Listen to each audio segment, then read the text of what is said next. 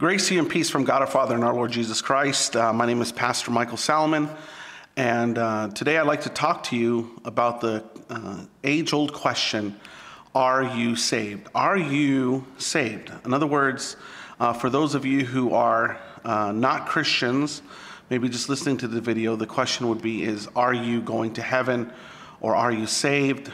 And what does it mean to be saved? So I pray we're going to answer these questions in this session. So what I'd like to do is I'm going to be taking a text out of the New King James Version in there. And this is very important that we do understand something as we discuss the subject of are you saved. If you're a Christian or whether you're not a Christian, no matter what your stance and what your belief system is, it's very important that in no way is there are we trying, or I am trying to place any other burden than what Christ has already placed in our lives, in the sense that the Bible says, "Come unto me, all ye who are heavy laden and burdened, and I will give you rest, for my yoke is easy and my burden is light." So there is a burden following God, and there is a yoke, but the yoke is easy and the burden is light. In comparison to the burden and the yoke that sin offers and the world offers, his yoke and his burden are extremely light. So I think a person would have to ask themselves is, why am I a Christian? Why am I a Christian? Why do I need to believe in Christ? Why do I want to be a Christian? Why do I want to be saved? Why do I want to go to heaven? You know, these are all questions you want to ask yourself. Why are you a Christian?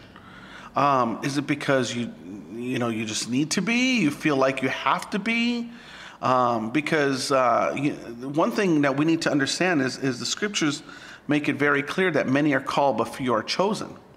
So again, I in no way want to put any doubt in your mind or anything, but I think with so many gospels out there, with so many theologies out there on salvation, what it takes to be saved, I think it's very important that you as a person understands what is God actually calling someone to do. I've preached for many years. I continue to preach. I go out to the streets. I preach out in the streets to people. I talk to them about Jesus Christ. And one thing I have found is that a lot of people come to me and they say to me, well, I'm not ready. I'm not ready to accept Jesus Christ as my Lord and Savior. And I remember when I was younger in Christ, young evangelist, I used to say, that's okay, we'll pray for you and God will make you ready. But that theology was an error. That was very much an error.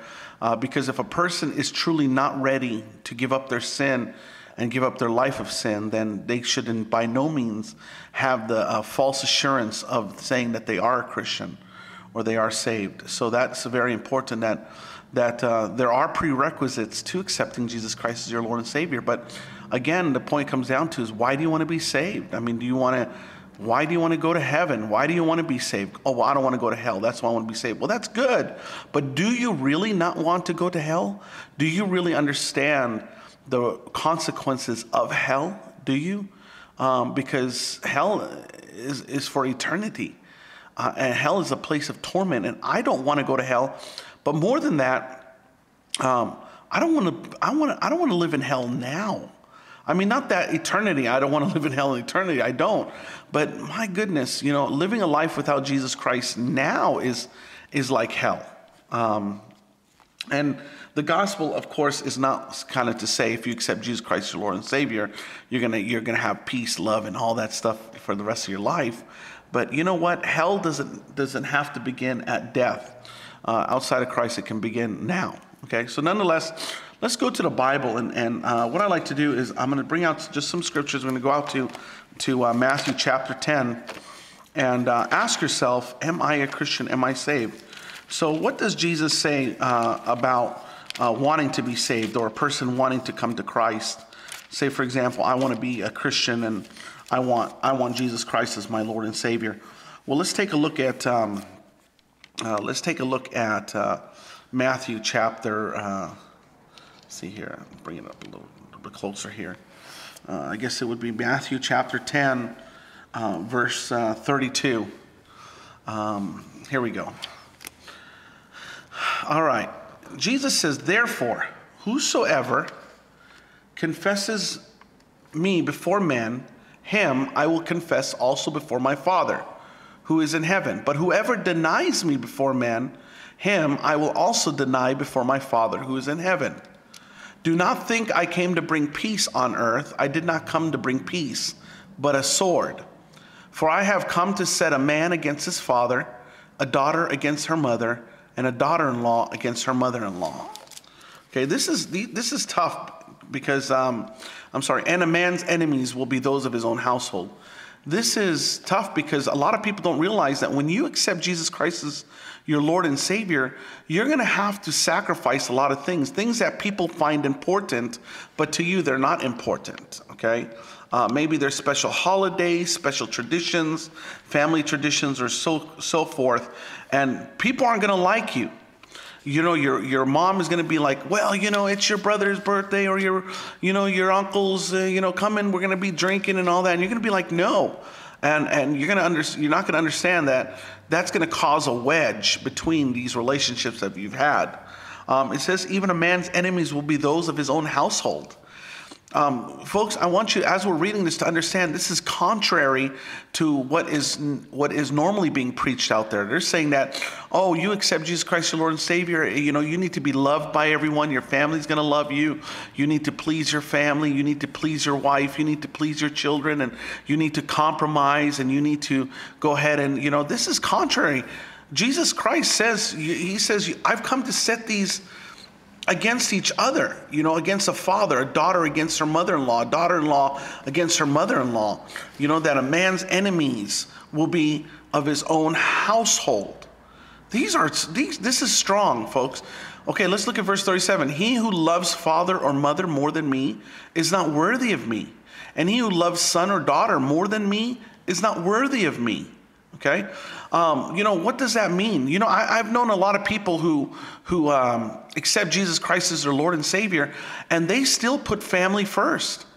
They still put family first. They miss church. They don't read their Bible. They miss, when you ask, why haven't you been at church? What's going on? Oh, we had a family thing going on, or, oh, my mom or my dad or my children or my whatever it is, a family, we had a family thing.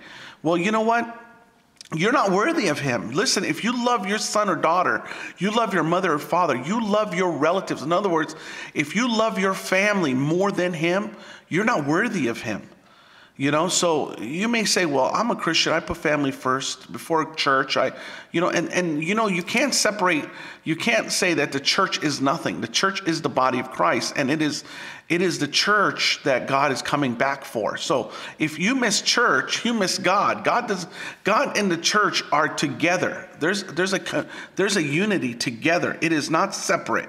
There's not God and then there's a church and church. No, it's God and the church. God is coming back for his church. So if you don't go to church, you have no part with God. If you put your family first, you're not worthy of God.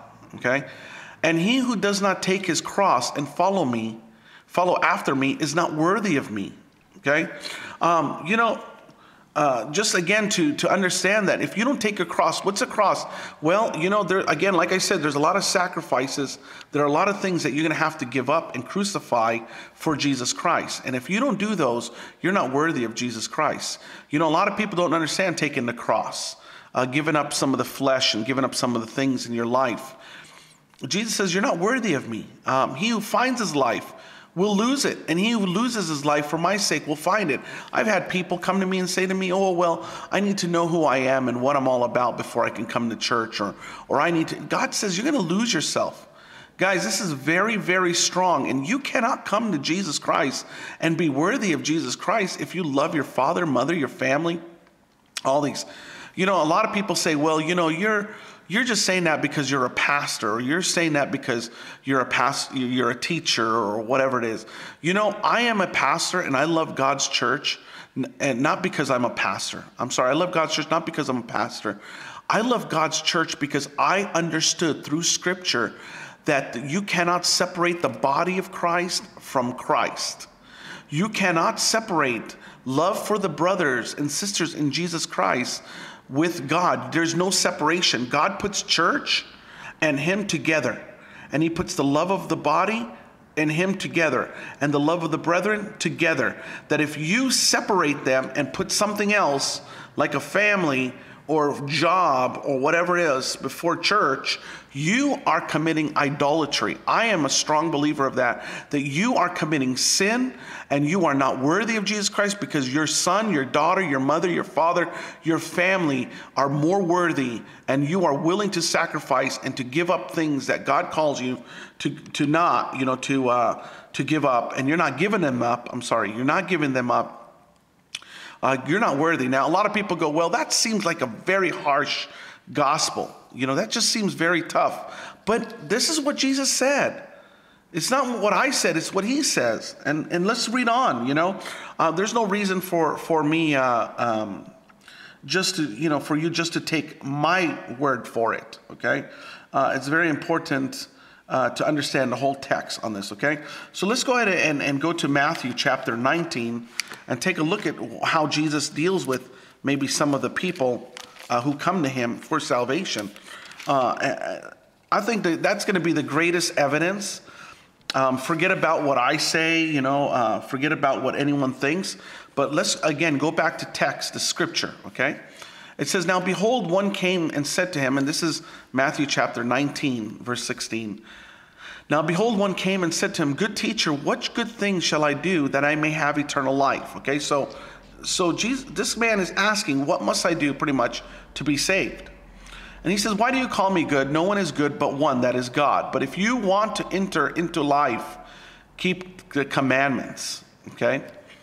This is strong, because these days, we don't say that. We're like, oh, you want eternal life? Come here. Let's pray together. Jesus, I accept you as my Lord and Savior. That, folks, is not biblical, okay? That's not how it works, okay? That's accepting Jesus Christ as your Lord and Savior are not just words muttered or uttered without the true feeling of the heart, okay? So he says, and he said to him, which ones, Jesus said, and which ones? So Jesus said, you shall not murder, shall not commit adultery, thou shalt not steal, you shall not bear false witness, honor your father and your mother, and you shall love your neighbor as yourself. So these are important to Jesus Christ. And you're like, well, look, it says honor your father and your mother. That's right, it does, but not more than God. Okay, not more than God. And if you honor your father and your mother more than God, again, you're not worthy of him. And you shall love your neighbor as yourself. And again, these are not more than God. I've heard people say, well, I didn't go to church because I had to help my neighbor move, and I had to help someone move, and I had to help someone out. And I couldn't do it, and whatever it is, sorry, and I could understand emergencies and things like that. But what an excuse, because again, God didn't tell you to put anything before him, but here it says, do all these things. The young man said to him, all these things I have kept from my youth. What do I still lack? Okay, what else do I need to do? So Jesus said to him, if you want to be perfect, go sell what you have and give to the poor, and you will have treasures in heaven, and come and follow me. So Jesus is asking this man to go sell what he's got. Why is he telling him that? Maybe this man, his heart is for the riches, his heart's in riches. But Jesus is telling him to do something. He didn't say to him, oh, you're saved, you're good. He says, go and sell and follow me. How many times Jesus tell people, go give up what you're doing, give up your sin, give up your stuff and follow me, and they don't. It says, but when the young man heard that saying, he went away sorrowful, for he had great possessions. And then Jesus said, I say to you that it is hard for a rich man to enter the kingdom of heaven. And again, I say to you, it is easier for a camel to go through the eye of a needle than for a rich man to enter to the kingdom of God. And when his disciples heard it, they were greatly astonished, saying, well, then who can be saved?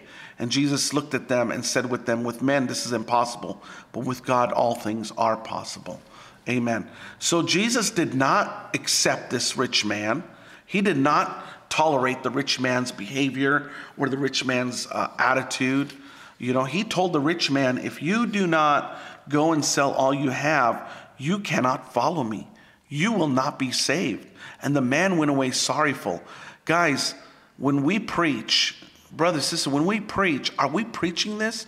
Or are we telling people, oh, don't worry about it. Just come on and follow. If you follow him, you'll be okay. You'll learn. No, you can't. You got to give it up. You got to give it up to follow Jesus Christ, okay? Now, some people say, well, what if I can't give it up? Well, if you can't give it up, you're not worthy of him. And some of you go, well, I'm trying to give it up. Well, trying is good.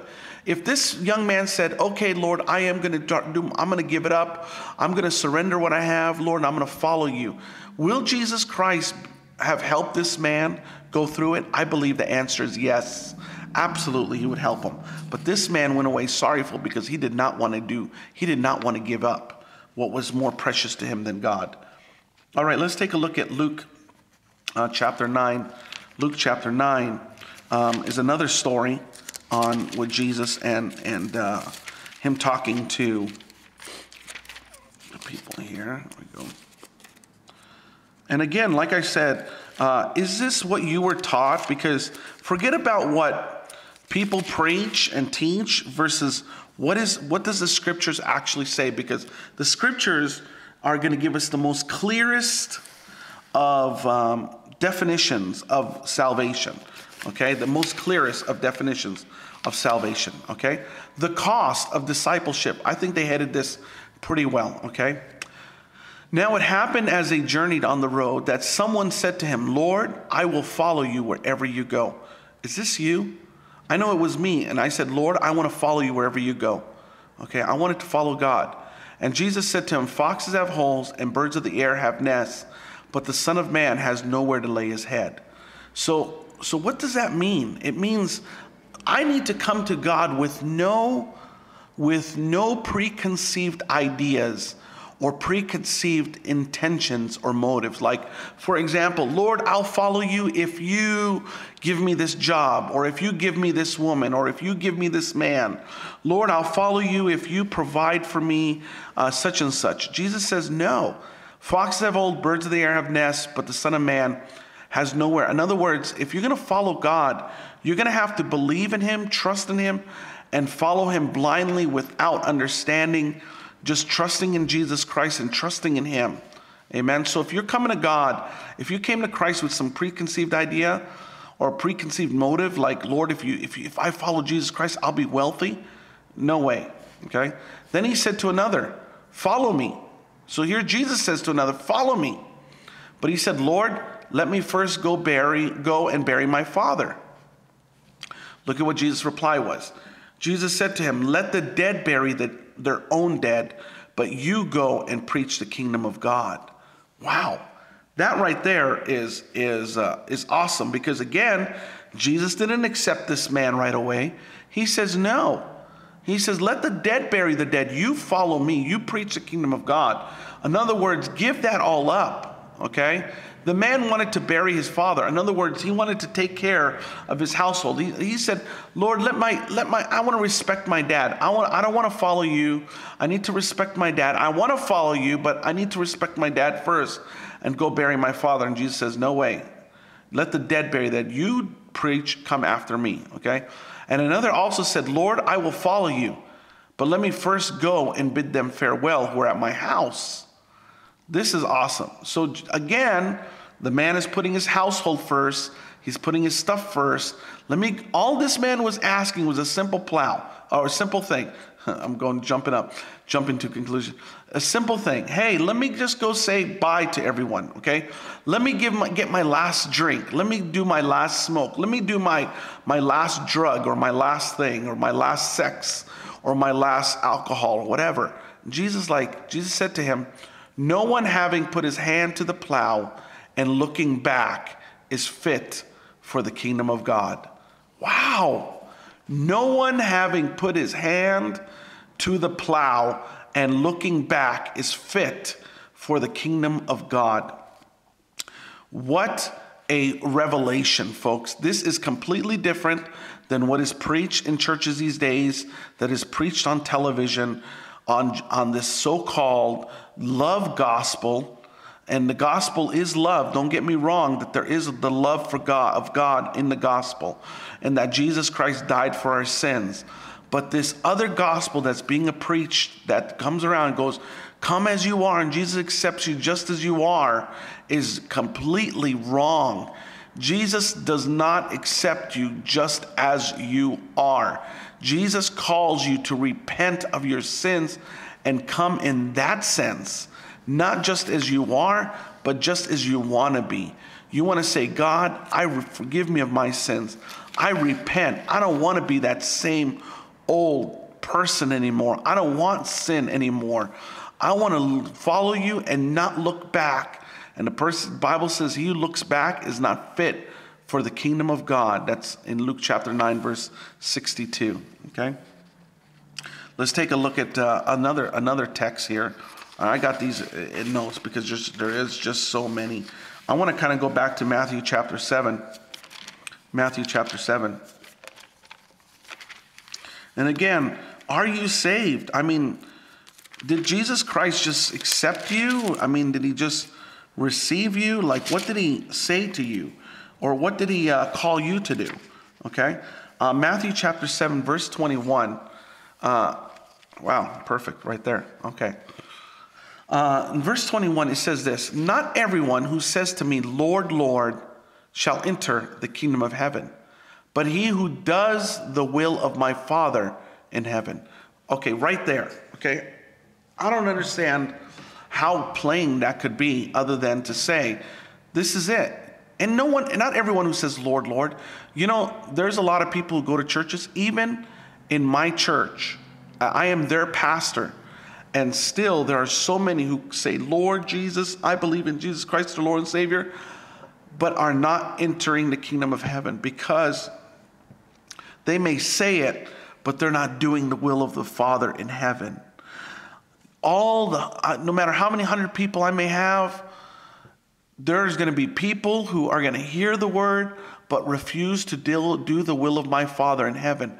And again, this is not any way to try to put a burden on people or to make it hard for them, but to say that truly in their heart, if a person says, Lord Jesus Christ, my Lord and Savior, and they're not doing what God calls them to do, they're not going to heaven. They're not going to enter in.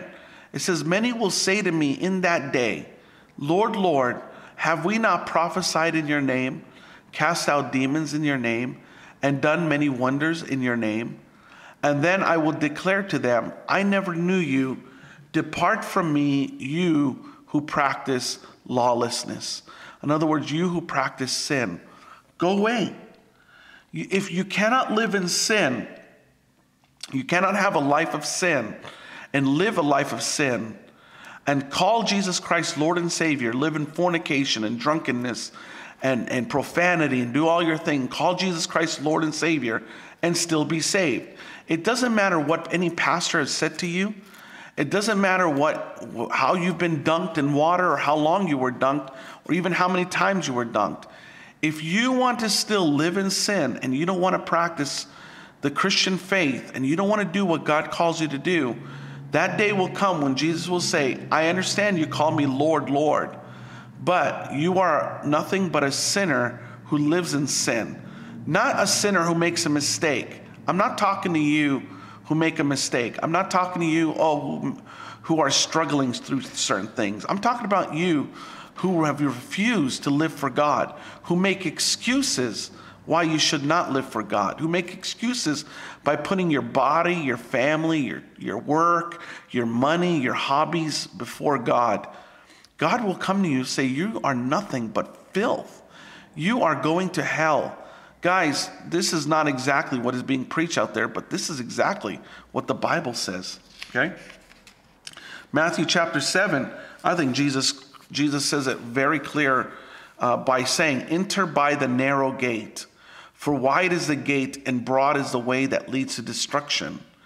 And there are many who go in by it. In other words, Jesus is saying many are going to go to hell. Many are going to be destroyed. He says, because narrow is the gate and difficult is the way which leads to life, and there are few who find it. So I'm not surprised.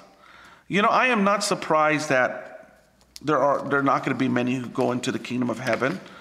And again, I'm not going to be surprised when I say into the kingdom of heaven, in the sense that I'm not going to be surprised that many people who aren't called themselves Christians are not going to be there because they have refused to give up their sin. They have refused to follow Jesus Christ wholeheartedly with full reverence and following of God. The Bible says it's going to be difficult. These days you're looking at mega churches, thousands and thousands of people in a church, and they are listening to the gospel, they're listening to the Bible, and they're not going to heaven. Majority of them are not going to heaven. Why? Because even though they may hear it, they're not doing what God calls them to do. They're not doing it. So just because you hear it, if you don't do it, there's no salvation. Okay? Jesus says it'll be narrow. It'll be narrow, and it'll be very difficult. Okay? Let's go to 2 Timothy, or actually, just to stay on chronological order, let's go to 1 Corinthians chapter 6. 1 Corinthians chapter 6. Again, I'd like to emphasize to you that the gospel that's being preached, or the lesson that's being preached here of Are You Saved, is biblical. Okay? You see, we're going through the Bible, and I don't want to spend too much time, but if you have any questions, you're more than free to contact me. There are maybe another dozen to 24 stories in the Bible of Jesus confronting people who have refused to give up their sin, and confronting them and telling them that they're going to hell, pretty much. The Pharisees, the Sadducees, even telling people who have been healed to go and sin no more. The adulterous woman who came to Jesus, he says, I forgive you, now go and sin no more. The blind man, he goes, go and sin no more. And he says, if you continue sinning, your situation that you were in is going to be double. It's going to be worse. So go and sin no more. So Jesus tells us to go and sin no more. We cannot be calling ourselves Christians and living a life of sin. We need to go and sin no more. Okay, so 1 Corinthians chapter 6, starting at verse 9. Here. There we go.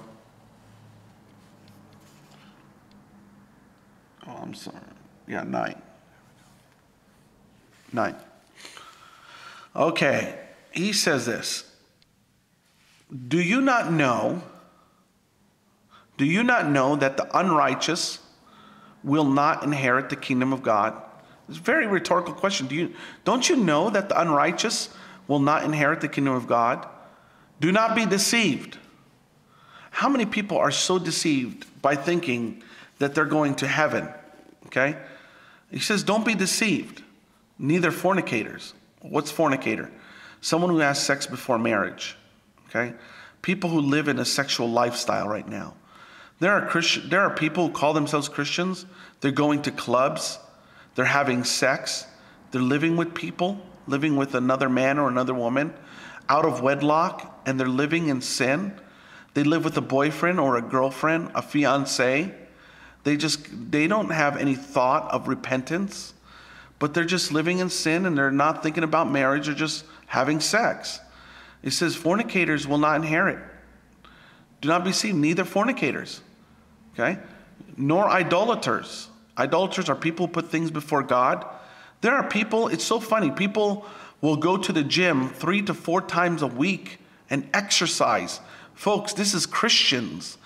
Christians, so-called Christians, will go to the gym 3 to 4 times a week and exercise, but only go to church 1 time a week, only on Sunday, and claim that they don't have time or they have a busy schedule, but have no problem going to the gym 3 to 4 times a week. Okay, these are people put other things before God. They put their bodies, they worship their bodies, they worship their own selves. Okay, nor adulterers. These are people who have sex outside of marriage. Not that they commit adultery, but they are adulterers. They continue continue seeking sexual encounters outside of marriage. They continue in a relationship outside of marriage. It says, nor adulterers, okay? Nor homosexuals, okay? Or effeminate, however you may see. All these churches who are accepting homosexuality, saying, oh, homosexuals are going to be saved, this says homosexuals will not. Nor sodomites. Sodomites is those who have sex through the rectum, okay? Male sex through the rectum, okay? On this one it says male homosexuals. This says homosexuals, and this one says male homosexuals. Catamites, those submitting to homosexuals, males homosexuals is what we have here. And again, it's in Galatians 5:21. But either way, any type of homosexuality, whether it was by prostitute, male to male, female to female, sodomites, these will not inherit the kingdom of God. Nor thieves, nor covetous, nor drunkards. There are people who are Christians and are still getting drunk in the weekends. And they claim themselves to be saved. You got to be kidding me. Nor rivalers, nor extortioners will inherit the kingdom of God. And such were some of you. And these are people pointing, well, you're not perfect. And, you were one of us too. Yeah, you're right. We were one of you. But we're now washed.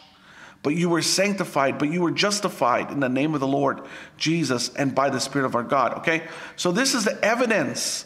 The evidence of you being washed, the evidence of you being sanctified, the evidence of you being justified in the name of the Lord is that you do not practice these sins. You are no longer a fornicator, an idolater, an adulterer, homosexual, sodomite, thief, covetous, drunkards, rivalers, extortioners. Okay? These people will not inherit the kingdom of God. Guys, if you've accepted Jesus Christ as your Lord and Savior, you must give these sins up. You cannot be living a life of sin.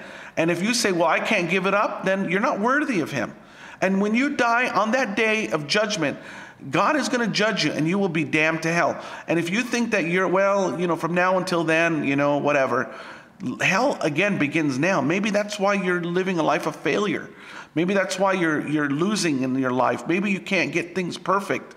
Maybe you have issues in your life because of these. Maybe you can't find peace. You can't find joy.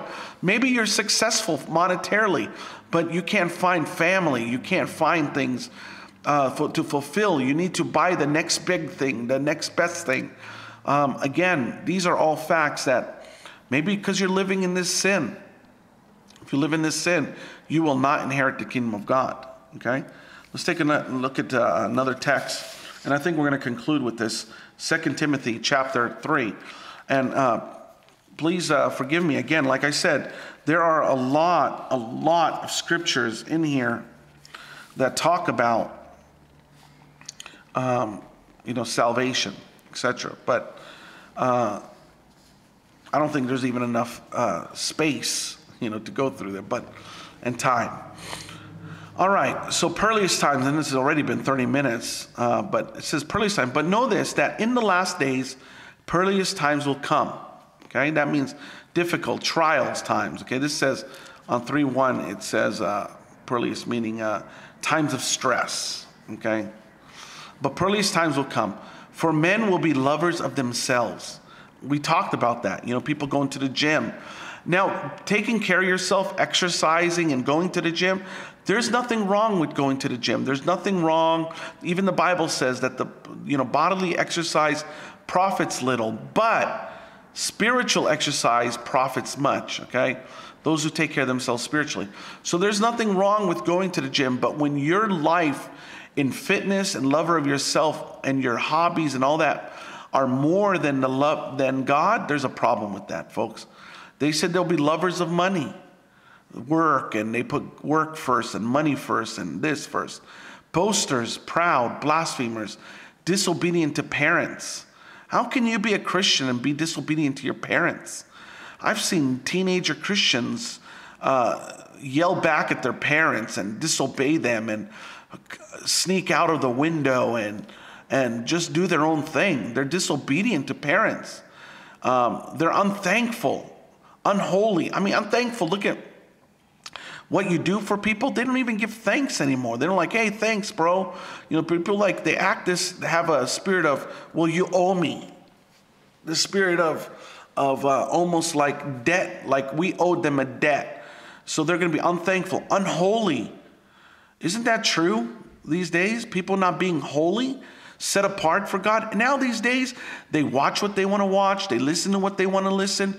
They listen to rap that's full of profanity, regular R&B or any other music that has profanity, even country.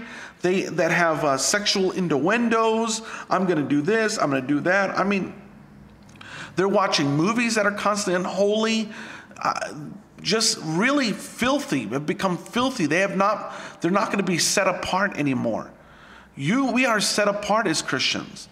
They're going to be unloving, and isn't that true? The world says, oh, we're loving, love, love, love. But, like the homosexual agenda says love, love. But, the homosexual agenda is one of the most violent of all people, of all things. Oh, love, love. Well, they're going to be unloving, unforgiving. People are going to be unforgiving, unloving, unforgiving, slanderers, without self-control, brutal, despisers of good, traitors, headstrong, haughty, lovers of pleasure rather than lovers of God. We're already seeing this. Having a form of godliness, but denying its power. What's that mean? Saying, oh yeah, Jesus Christ is Lord and Savior. Oh, I love God, I love God, I love God. But continuing to live the way they want to live. They want to live in sin. They want to commit idolatry. They want to live in fornication. They want to get drunk. They want to do whatever they want to do. But why? Because even though they believe there's a God, they believe he has no power over their life. So in other words, I believe there's a God, but he doesn't tell me what to do. Now they may not say that, but they live it. They live it. He don't tell me what to do. I can do whatever I want to do, however I want to do it. Again, denying its power, denying his authority. And the Bible says, and from such people turn away. Okay? For of this sort are those who creep into households and make captives of gullible women, loading down with sins, led away by various lusts, always learning and never able to come to the knowledge of the truth. Amen. Gosh, this is so deep, and there's so much involved in that, in the text of that. Again, it's very important that we understand the text, the scripture of this, and forget about what you were taught. And if you were taught according to the Bible, you'll see the Bible is very clear. So let me ask you a question now. Are you saved? Are you saved?